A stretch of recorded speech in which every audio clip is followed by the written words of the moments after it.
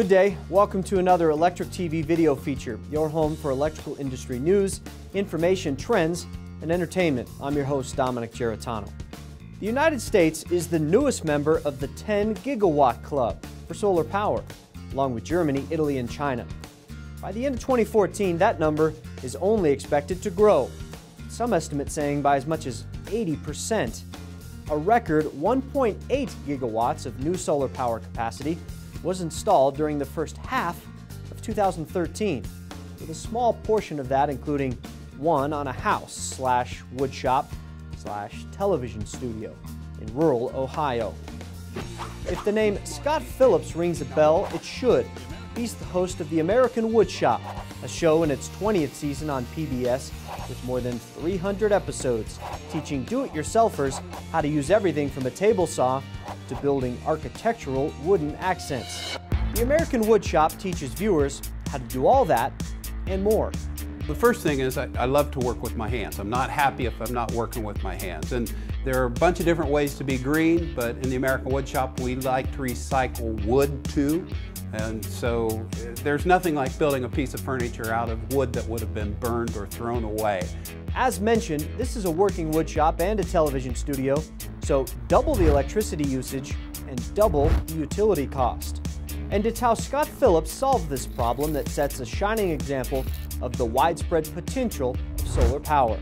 When you write those monthly checks and they just keep going up and they add special charges, oh, we didn't increase your rates, but now you're paying an amp charge and a kilowatt hour tax charge, and before long you start looking for alternatives. I started researching it with Schneider Electric, and then it snowballed with local weight.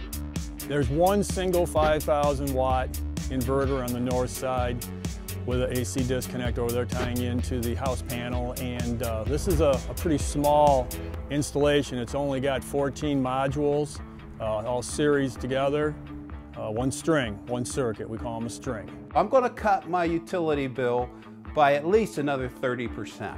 The job, as mentioned, is small by comparison. Take, for example, the Washington Redskins solar project at FedEx Field, or the Toledo Zoo solar snake, both done by the NECA IBEW team and chronicled here on ETV.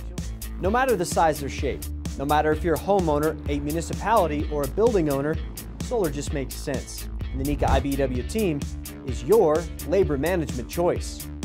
The guys at Romanoff Electric were pros all the way, did everything with local weight, installers, electricians trained, they were pros.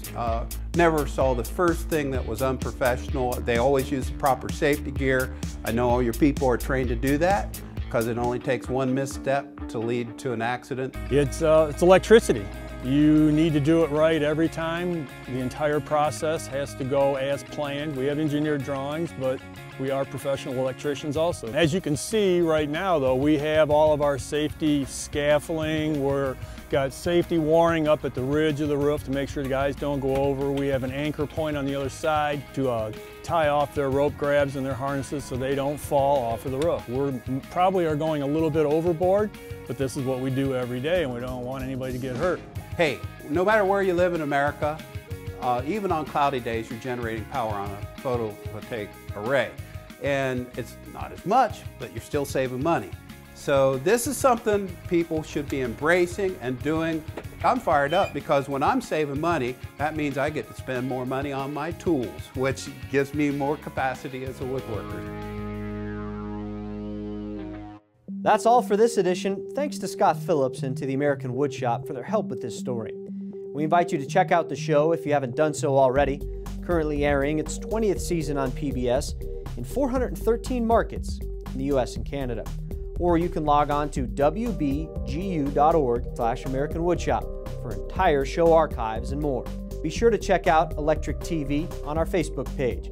Like us for some behind-the-scenes extras and follow us on Twitter too. Until next time, I'm Dominic Giratano. We'll see you then.